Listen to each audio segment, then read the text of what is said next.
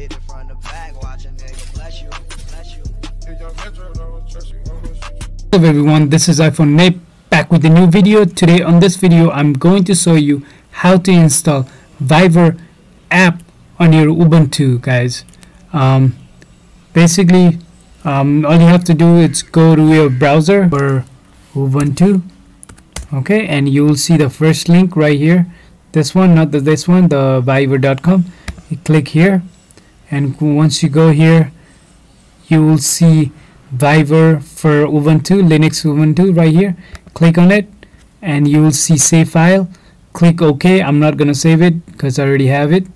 Open your terminal. What you have to do is type sudo space dpkz space dash I space and your package name, which is called viber.dev,